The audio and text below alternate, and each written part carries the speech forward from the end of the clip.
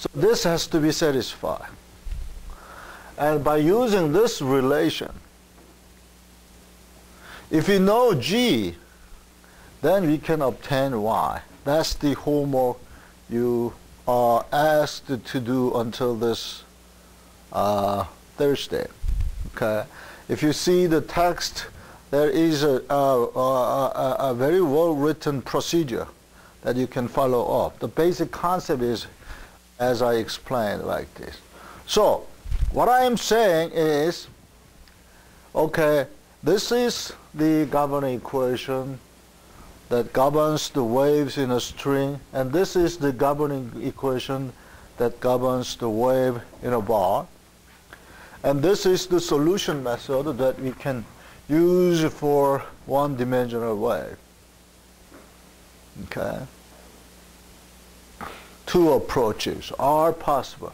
One is using eigenfunction approach, and the other one is using Green's function approach. Okay. Now, what if I have excitation in compressible fluid? For example, if I excite this compressible fluid, then you will hear. Okay. So wave will now propagate in 3 dimensions. When I shout, you can hear, and you can hear somebody over there can hear. So it propagates 3 dimensions.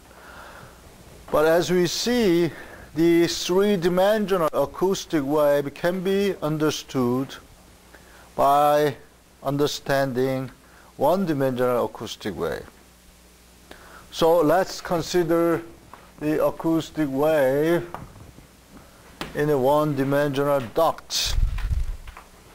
Okay, suppose I am exciting the duct with this piston, as I did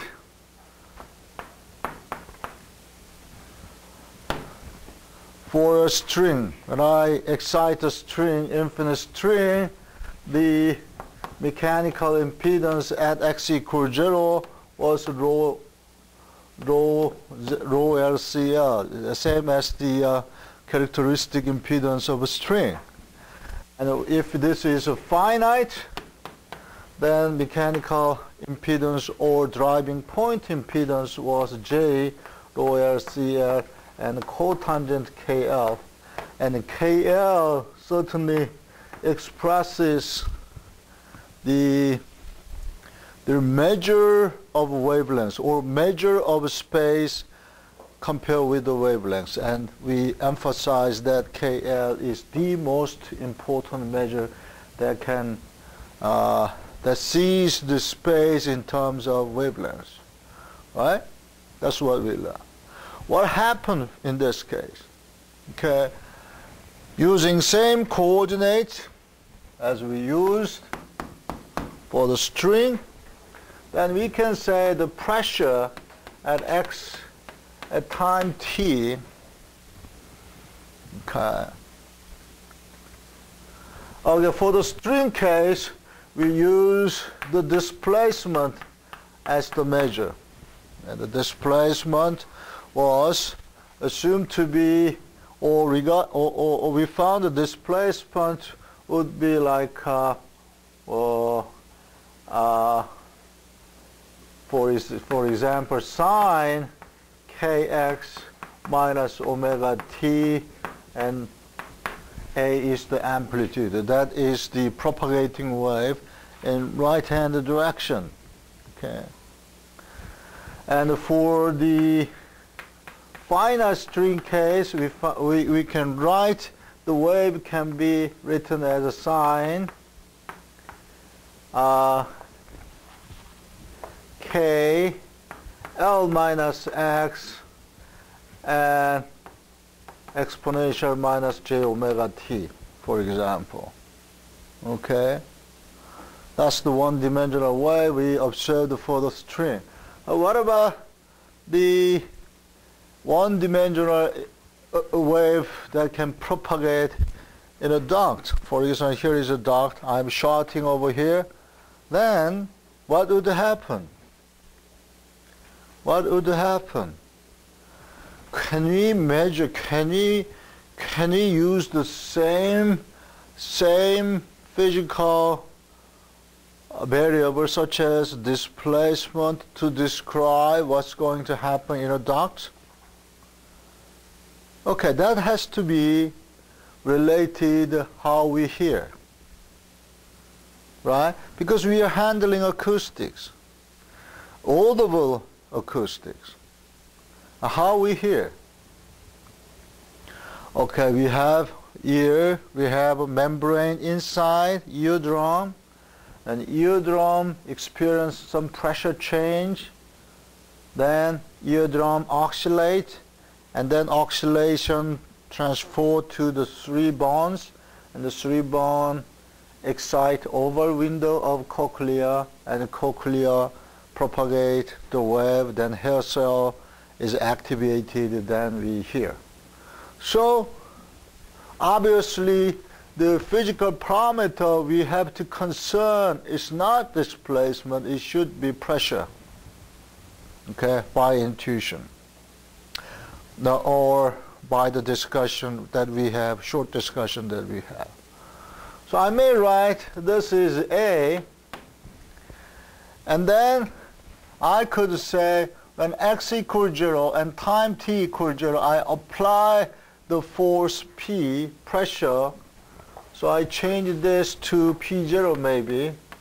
And then the amplitude at x equals 0 at time t equals 0 would be maximum because I am applying now.